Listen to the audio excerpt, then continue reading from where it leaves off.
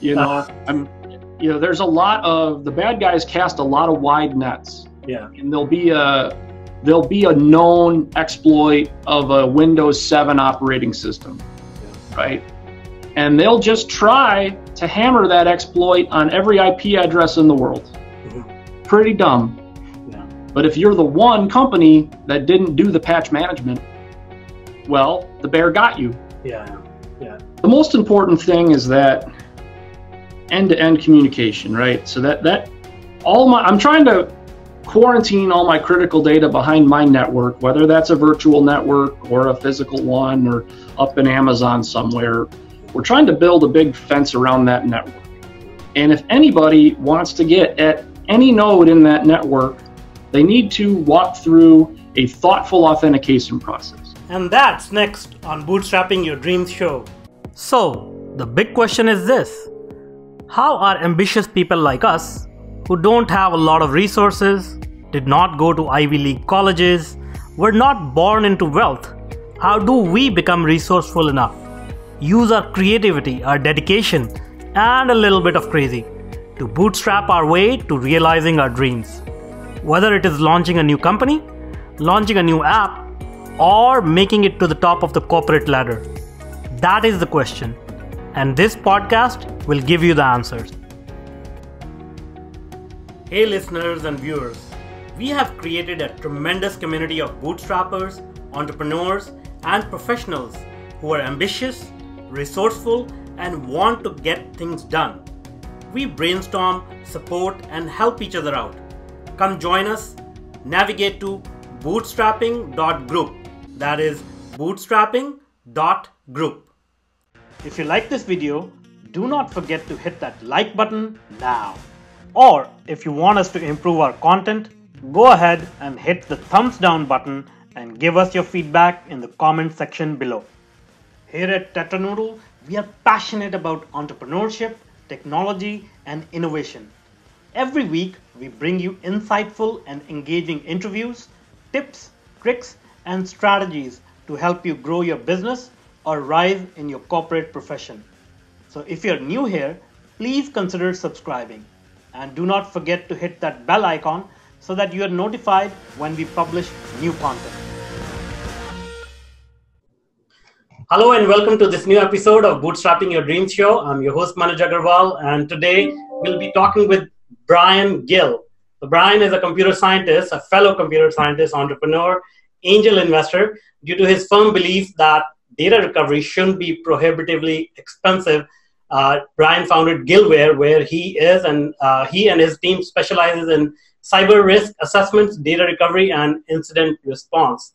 Brian not only speaks about his own journey in his business growth, but is dedicated to educating small business owners, startups, and entrepreneurs about how to protect themselves from hackers, providing actionable tips that they can put into practice today. So welcome, Brian. Hey, thanks so much for having me. Really appreciate it. All right. So you are a security guy. Let's start there. Security is a subject that I'm familiar with, and I have a good amount of expertise in. But I'm amazed at how many people do not understand security, yet they are so paranoid about it. So let's start the conversation there. What is your take on cybersecurity, and how much people understand what it really means? Yeah, really, we could talk for hours about this, but so we kind of fell backwards into security. So I'm a computer scientist, was a programmer for a number of years, and worked at a lot of banks and financial institutions, and got to see behind the scenes of what you would think are some really best practices. But the reality was, even as a young person at 22, 23 years old, I was like, really? They're going to give me access to all this information? Yeah. Like, do they know what they're giving me here? Yeah. Like, I've worked here for 3 weeks. Yeah. And I can just run a SQL query on a live production database and download millions of records. It didn't seem right to me. Mm-hmm. Before I had even any exposure or training. And then we started our company Gillware, which does essentially gets people out of data-related disasters, which traditionally were like server crashes or virtual machine corruptions or human errors.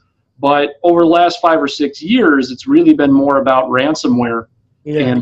businesses getting their networks hijacked and all their data encrypted, and then they get back to work on Monday and they don't have access to anything, and there's a ransom demand.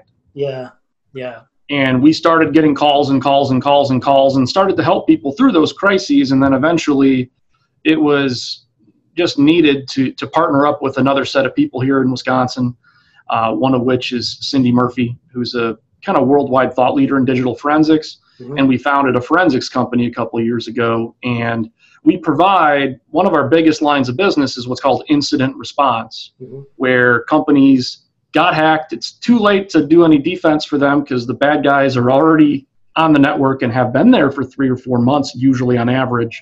Mm-hmm. And we help them untangle all that mess, deal with getting their data recovered, deal with sometimes negotiating with the criminals themselves to, try to get the data at a price point that makes sense for all parties. Mm-hmm. And then even dealing with the logistics of moving around lots of money into cryptocurrencies and all this stuff that the client has no experience with and just doesn't want to deal with.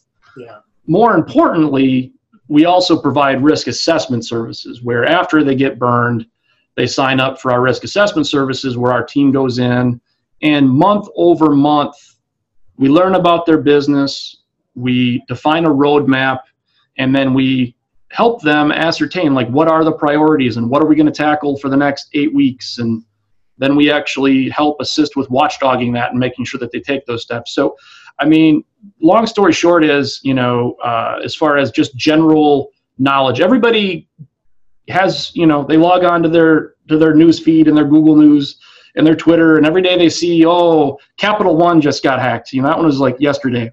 Mm-hmm. And not sure when this is going to air, but, yesterday, Capital One, a single person, and it looks like an old employee of Amazon who's a programmer, but a disgruntled one apparently, doesn't work there anymore, and decided to hack into Capital One, right? Mm-hmm. And you might think, Capital One, they didn't have their stuff together. They weren't doing all the right things. They weren't spending money on defense, right? Mm-hmm. Well, I brought up a product on LinkedIn that lets me just kind of search for, people on LinkedIn. Mm-hmm. And my criteria in that search was how many people at Capital One currently employed there have an acronym CISSP, which is an acronym which signifies that they're a certified security professional, right? Mm-hmm. For the internet related stuff. Yeah. They have 244 people currently working at Capital One, or at least that's what LinkedIn says, that have that CISSP certification, mm-hmm. which, in the markets where Capital One is, those people with that certification are probably making hundreds of thousands of dollars a year. Yeah.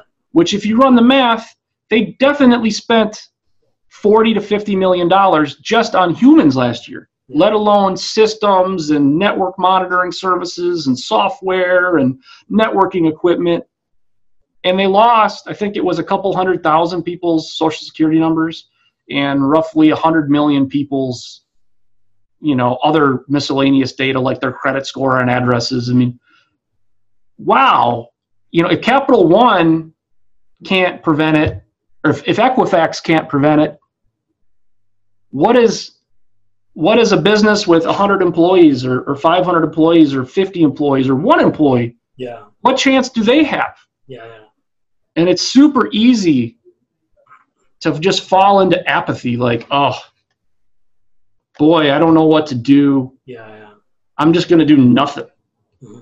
And for those C-level executives, maybe they're got a little gray hair in their beard like me, mm-hmm. and they don't know anything about computers or computer science or hacking. And, they've seen some of those terrible movies with some guy in a keyboard banging away. And, they've seen The Matrix a couple times, they're embarrassed to even ask for basic help. Yeah. They're I don't know, I have an IT guy and he does stuff for me and I'm sure we're okay. Yeah. Yeah. It's that head in the sand mentality of it's such a huge problem and it's so confusing and it's getting worse every day. And I'm just going to go back to these easy problems that like running my business and making more sales, and I'll just go work on my website and run another ad or talk to some clients or close some more deals or whatever it is I'm really good at. And I don't even want to worry about that hacking thing. Exactly. That apathy is the problem. Yeah. And the problem can seem so vast, and it can be so confusing of what are the basic steps I could take today. And in October, in November, in December, it's so confusing. People do nothing. Yeah. No, I completely agree. And the lack of information it gives rise to apathy, and security is such an important topic. And if people don't understand, they either, as you said, they put their heads in the sand, or they get super paranoid and they just keep asking questions which do not make sense. Like, make sure it's secure, make sure the system logs you out, and you think that it's, and one person not to make fun, but just to highlight the level of understanding people have, like, they said, okay, let's put all the data in blockchain, then it'll be secure. It doesn't work that way. But tell us, what are the simple things, as you put it, there are simple measures people can take. What are some of these simple measures that solopreneurs, small businesses, startups can take to prevent these type of issues? So first thing is, if you're a solopreneur or you have like a dozen employees, right, there are a handful of things that you can and should do. Most people are traveling on business. They need to be able to log into their network remotely, and they will like use remote desktop to do so a lot of times, right? Your small business, you need a network. That network needs to have some thought put into its user permissions. Not everybody should be able to see everything. And for most businesses, users should not be able to like install software. They just should not have that permission. There needs to be a firewall that's kind of between you and that remote desktop. And that firewall needs a two-factor authentication. A username and password is not good enough. It just isn't these days. Especially because users have such weak passwords in general. They have that same password for everything. And what can happen, and as you probably know, those passwords can get stolen. Sometimes not even through my fault. Yahoo got hacked. And Yahoo lost my password because they weren't storing it in a secure way. And they got breached. And that thing that held on to all the passwords wasn't encrypted properly. And now my password, through no fault of my own, is well known to the criminals, right? And it's in a list of millions, hundreds of millions of owned passwords. I can't have the same password for every service. I should never have the same password for, that you should always have different passwords. And what I recommend for most people, and if anyone is watching, I don't know if the video is going to be published or whatever, but there's a little tiny thing I have in my hand here, and I don't have any affiliation with these guys. This is a YubiKey, and it replaces user and passwords. For any site that is U2F compatible, which is most services like Google, Facebook. Most people are on platforms that are popular, and most popular platforms support the new security protocol. And without this stupid little key, I don't get in, right? And that's why I have this one backed up. And you might think, oh geez, that sounds like super painful. I mean, it's like $50. You can buy it on Amazon, or again, buy 2 of them if you want to be smart about it. Set them up, and then you won't get your passwords owned, and you won't get phished. Another way it can happen, as you know, is you get that email from a client, sometimes a real business client of yours or a real friend of yours, and it says, hey, go log into Dropbox because I have a piece of document I need you to look at. And sometimes the name of the document makes sense in the context of our relationship. They know I'm looking for a job because I'm a recruiter, and he sent me an updated resume. Just log on to Dropbox to get it. This makes contextual sense because the bad guys are smart. They're very freaking smart. But what I didn't see is that it wasn't Dropbox.com. It was DR0Pox. Like they made a subtle misspelling of Dropbox, and if I'm just moving too quick, it looked like Dropbox. And I went and I logged into Dropbox, and it didn't work.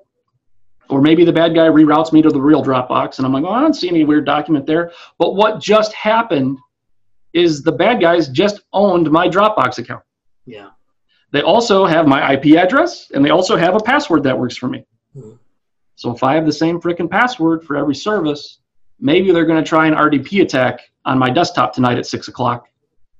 And if I don't have a two-factor firewall, I am totally boned. And if I have something on Dropbox like a passwords.excel file, like a lot of people have, well, again, they don't even need the RDP, or maybe they will anyways, but it's so simple to get bad. So don't have bad passwords, get a two-factor firewall. And we could talk about this for hours. I mean, off the top of my head, patch management is a really big one. I mean, every once in a while, people see the news. Oh my gosh, like Windows has a horrible security flaw. Apple just the other day, the Google security team actually published that there was 5 security flaws on your iPhone for the latest version of where you could just get a text and they could basically have root access to your phone. Yeah. So Apple just patched it. The problem is people don't always patch, right? Or their computer that needs to get patched. Well, I'm sorry, you're running like a Windows 2000 server on some old thing that you bought 13 years ago, and Windows doesn't patch that anymore. Yeah. So you have to have your systems patching themselves, and you have to have a patch management strategy. And those are just some of the basics. Again, social engineering training. If you're a solo person, just try to find like a single YouTube video of somebody talking about the ways that people try to trick you. Yeah. Just educate yourself. Just dial up your paranoia from extreme to always a little skeptical. Yeah.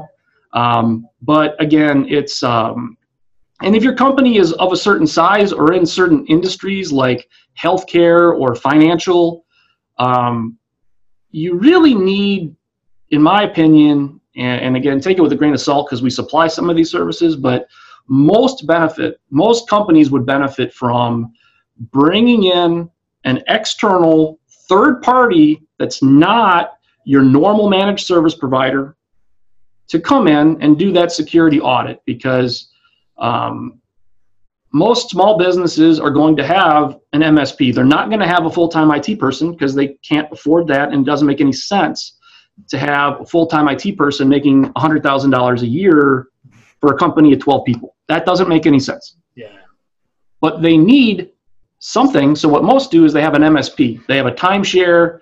They pay $2,000 a month for somebody to manage their network. Yeah.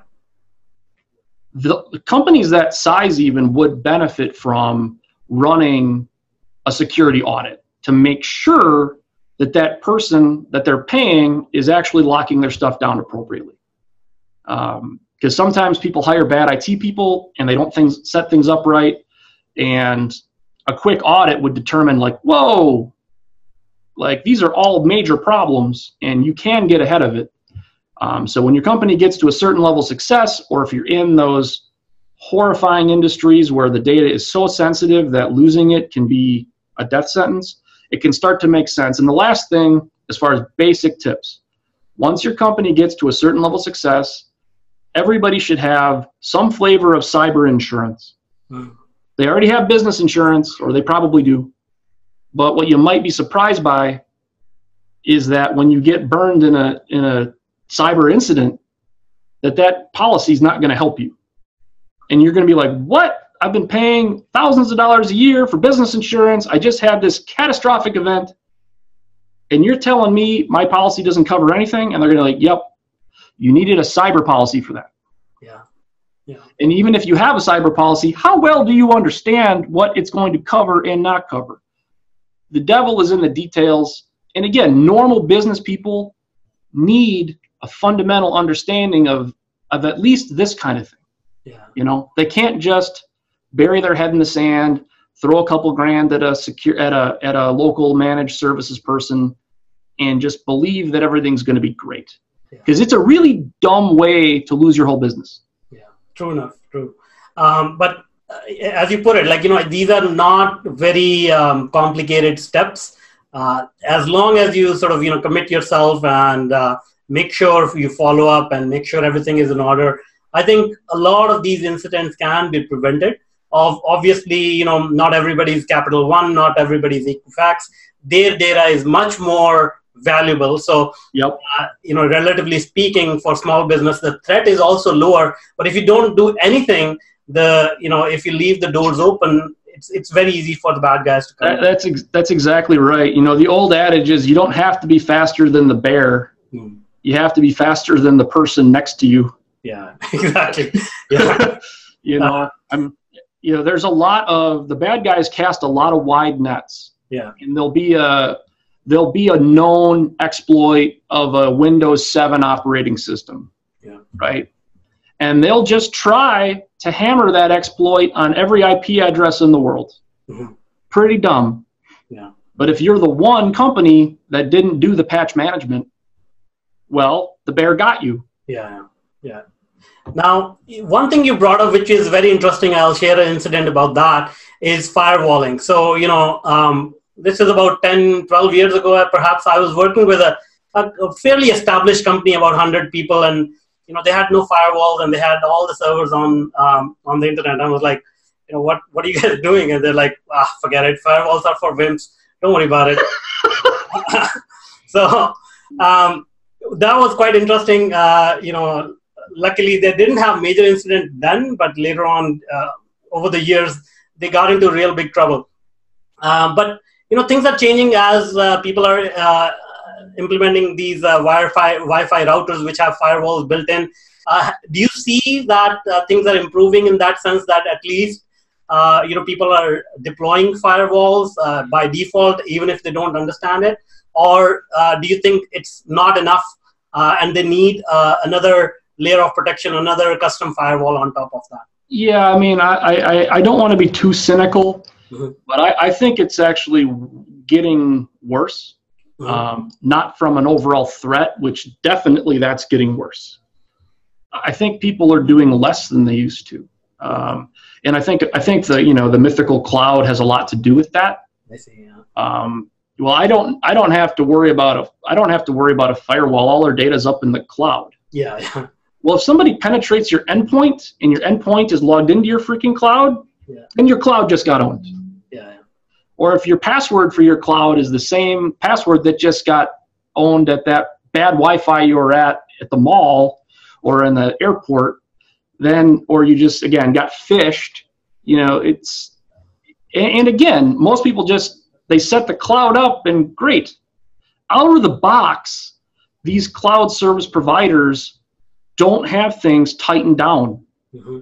Like if you want to log into some of our servers, well, there's a bunch of different steps. Not only is it username and password, but it's also rotating codes, and it's also restricted by IP range. Even if somehow somebody got the username and password and they got, the actual, rotating code, they'd still say, no, I'm sorry, your IP address is not right. Or even if the IP address was right because they somehow hacked into our business network, the MAC address on the machine wasn't right. So everybody can get got, but there's a lot of work that can be involved with tightening things down to at least be faster than the bear.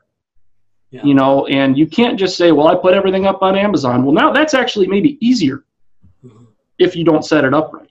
And if you don't take the steps to lock it down, or if you shopped for 3 or 4 managed service providers and you just picked the cheapest one, maybe there's a reason it's the cheapest one, and it's that they're the less competent. Yeah. And they're not going to set things up properly and do that extra work up front. Or maybe they can't afford to spend that 8 hours or that 40 hours to understand your business and make sure everything's locked down properly, because you're not paying them for 40 hours. Yeah.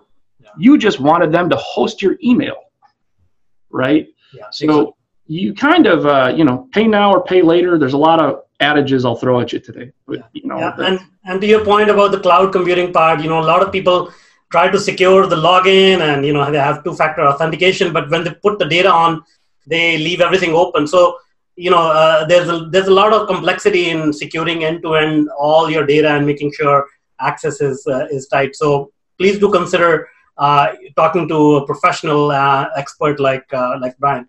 Or not me personally or my company. It's just somebody who knows. If you have a successful business, this is not the kind of stuff I'd be super worried about in month 6 of my business, right? Yeah. But when you're making a living and you're having fun and you've got multiple employees and your business is on the upswing, you've got to resist temptation to just put all that profit in your pocket. You have to loosen up the purse strings. Yeah. And when things are starting to go well, that's the moment to make sure that they'll continue to go well. Yeah. It's just the same thought process as business insurance. Yeah, for sure.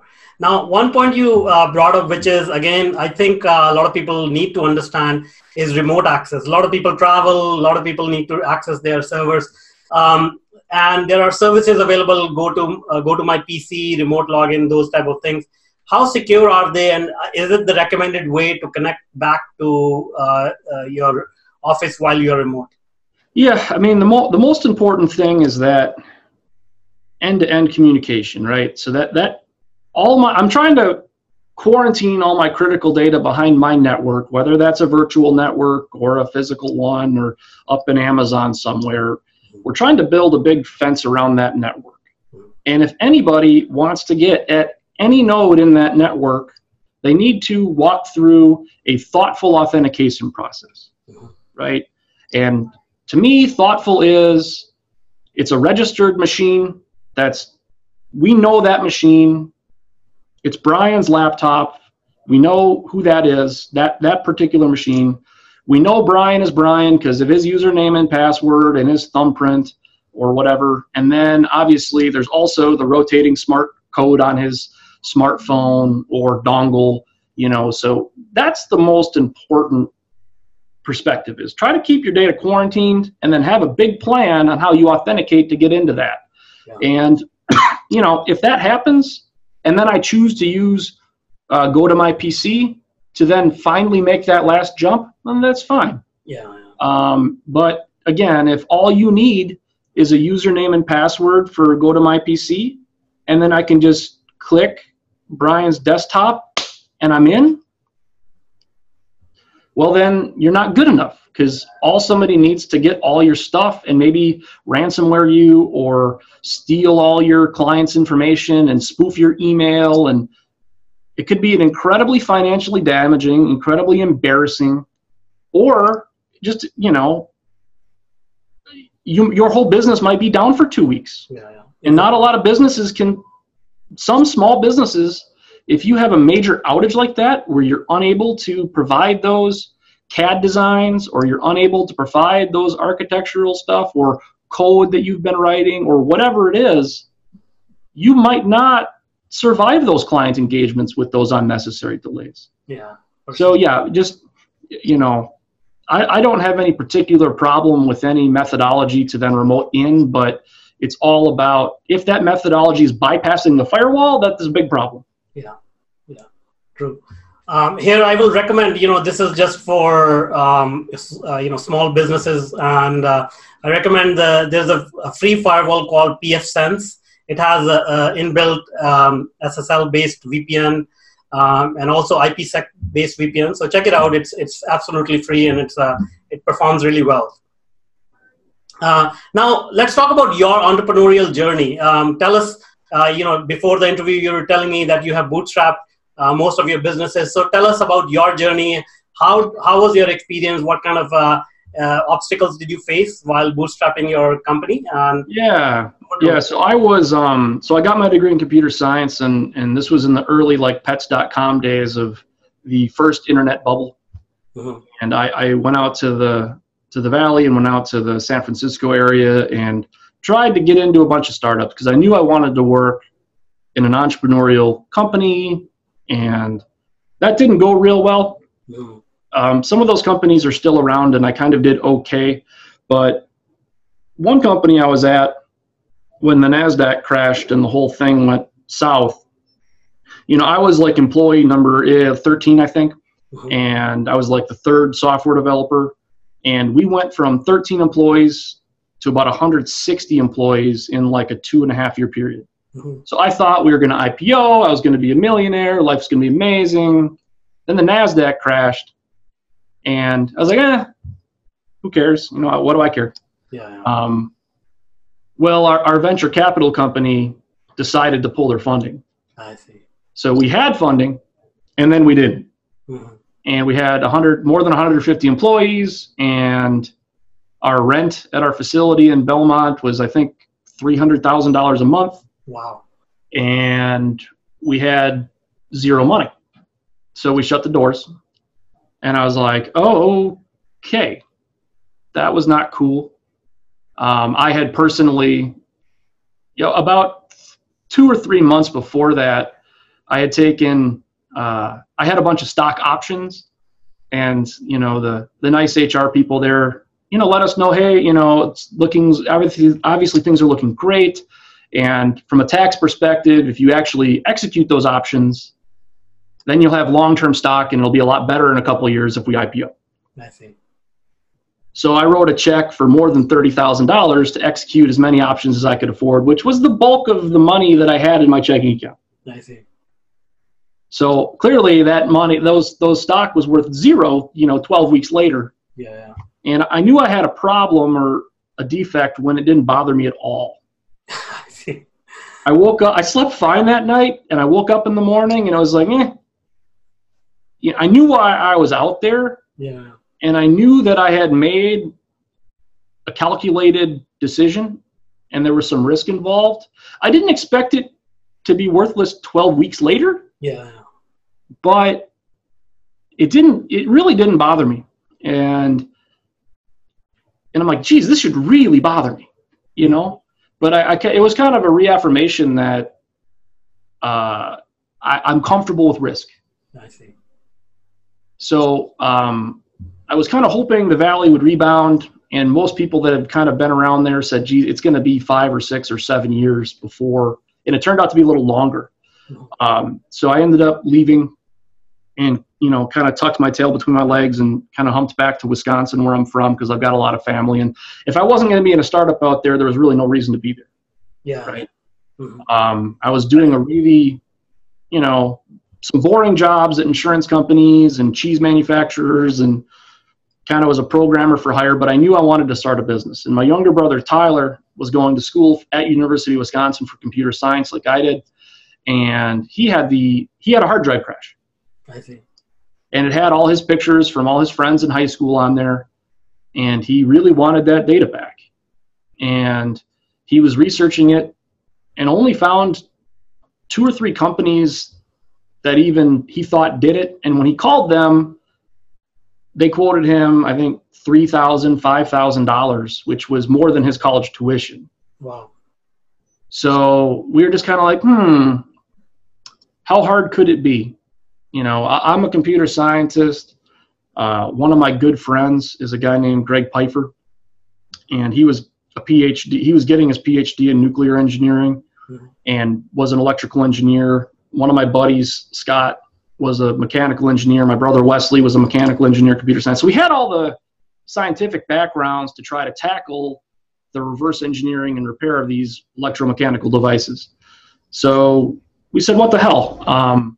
We bought a pallet of dead hard drives on eBay, which you can do for some reason. Yeah. And we just said, hey, listen, if we can get data back on some of these things, then we'll start a business. Awesome. And we were able to kind of cobble together success rates of maybe about 4 out of 10. We could pull some data off. I see. And it was pretty surprising how much stuff was on there. But we said, okay. So, one of the companies I worked at was called Nextag, and it was a big e-commerce platform. And I had exposure to,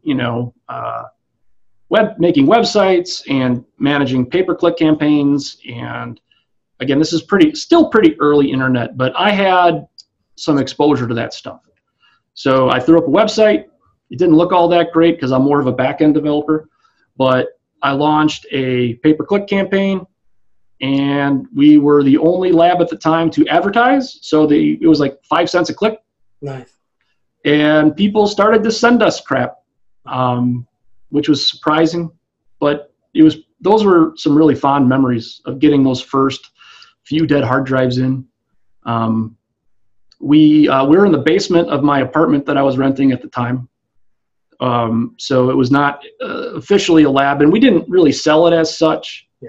Our website was pretty simple, and when I would talk to clients, our pitch was pretty simple too. Like, we're just getting started. We know more about this than you do. Yeah. You can't afford $3,000. So if we get your stuff back, it'll be $100. Oh, wow. Okay. And if we can't, it'll be $0. Awesome. And obviously we made zero money. We didn't make any money. Mm-hmm. We were just learning. Yeah. So I kept my day job. I had to have income from somewhere. Yeah. So I kept programming at an insurance company. And then at nights, I would try to fix hard drives. So that's how kind of we bootstrapped it, is just I made money at another job and just started to pay our first employees just based on the revenue from that. And I didn't have a wife. I didn't have children. I didn't have a mortgage. And I was comfortable just blowing money on trying to go someplace. Yeah. I was lots of a very interesting story and lots of lessons in there. First, you know that you are comfortable with risk. So, as entrepreneurs, you need to understand what your mindset is all about, how risk averse or friendly you are, and your spouses or loved ones. Yeah, exactly. And then your approach of trying things out first, and with low amounts of investments, and trying it with the clients, learning the system, learning the trade. That's amazing. That's the right way to go. So congratulations on adopting that methodology and being successful at that. Oh, thank you. And, from there, it only took about maybe 7 months before we had 5 or 6 employees, and they were less and less comfortable coming to the house that we were renting. Yeah. Because I had other roommates who were, showering in the mornings and walking around in their underwear, and it wasn't the most professional environment in the early days. So we knew we got an office, and, like when it got to like all of a sudden in like year 2 or 3, we had like over a dozen employees. We were in our second office, and things really started to kind of snowball for us. Awesome. That's great. Great story. Now, it's been an amazing conversation, and I think a lot of people got a lot of value out of it, at least got to understand what security is all about, what they can do about it. Now, before I let you go, can you tell us a little bit about your company? Where can people reach you, your website? Yeah, so I'm Brian Gill. You can find me on LinkedIn is probably the quickest way. Gillware.com, Gillware is the website. People only come to us for 2 reasons. They either are in a horrible data-related disaster and they need to get bailed out, or what would be better is if they reached out again, and it's really only for businesses that they probably have an IT person. They probably are already spending $5,000 to $10,000 a month on all things IT, and they know it's just not good enough. That's when we can start to add some value by coming in, performing a risk assessment, and helping them get on a roadmap to start plugging holes and basically help them spend more money. And not necessarily with us, by the way. We don't provide most of the services that we recommend. I see. Well, that's the key thing. To know what to fix is the big part, I think. How to fix it and the details and all that, those are secondary. But as long as you know what you need to do, that's the most important thing. Yeah, so, just having that mentality of, I know it's not good enough. I'm not going to ignore this problem and be apathetic to my information being owned for the 18th time. Yeah. Like, we need to protect our business. We need to protect our employees and our clients. We don't want to have to deliver that embarrassing message to our clients that we lost all your stuff. Yeah. Get ahead of it. Yeah, exactly. All right, great. Thank you so much for being with us today and sharing all your knowledge so openly and freely. Thank you so much. It was a lot of fun. Thank you. Thanks. All right, great. That was amazing. Thank you so much. We'll take about a week or two to process the episode, and then we'll post it. We'll share it with you so that you can share with your network as well. Yeah, that's great. We'll go ahead. We'll definitely promote it. So look forward to it. And it was a lot of fun, man. Thank you so much. Great. Thank you so much. Thanks. Yeah, we'll see you. Thanks. Bye. And that's all for now. Until next time. And if you're an existing or an aspiring tech entrepreneur, then I invite you to check out my new online workshop, Bootstrapping Your Tech Startup Dreams. Go to bootstraptechstartup.com and sign up for free. I want to make sure that more successful and sound decisions are made every day in your tech projects. Let's start finding solutions to your problems. So go to bootstraptechstartup.com and I look forward to helping you with your tech projects. If you want more engaging videos and insightful interviews with industry's thought leaders, then check out other videos we have picked for you. The link is right there. And if you want to be notified about our new content, please do consider subscribing to our channel.